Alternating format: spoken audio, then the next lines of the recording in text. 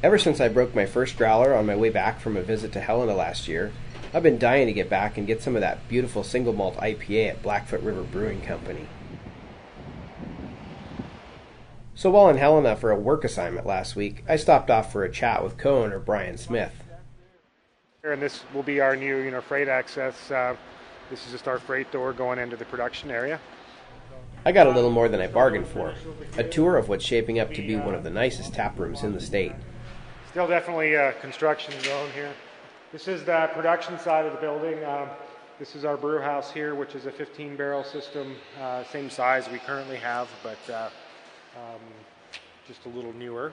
We're staying the same size as we've been in terms of batch size, but we'll have about twice as many tanks. So we think that's a good mix because we get to keep the handcrafted size of batches of beer, but yet we'll be able to increase our capacity and just brew more often. The Department of Revenue's definition of legal package was basically keg or bottle or can.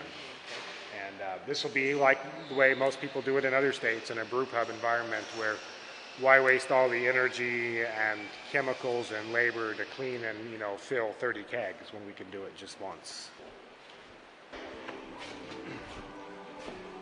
This is the taproom side.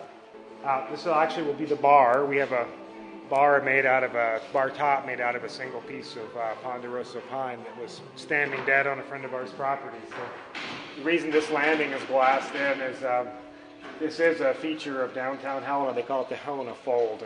And we get geology students from across the country that show up here every summer, climb around on it. But we thought we would glass in the landing so at least people could still see it since we're sort of blocking it. And so we'll finally have outdoor seating, which is awesome. A lot of people happy. The aesthetic features of the brewery incorporate both the downtown architecture and a modern look that's unique to craft brewing operation. It combines an industrial feel with pub-like ambiance. Different, and it was important for us for our building to at least fit in with the rest of the part of our block here, which this is all the old Eddie's Bakery.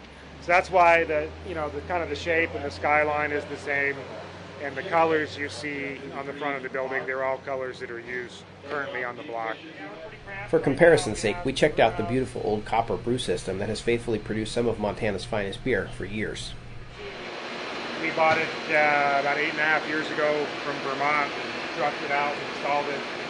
Prior to that, our first few years, we started with a 7-barrel system that we kind of pieced together ourselves. We bought a new kettle, but everything else, the mash tun and hot liquor tank and stuff, we all built.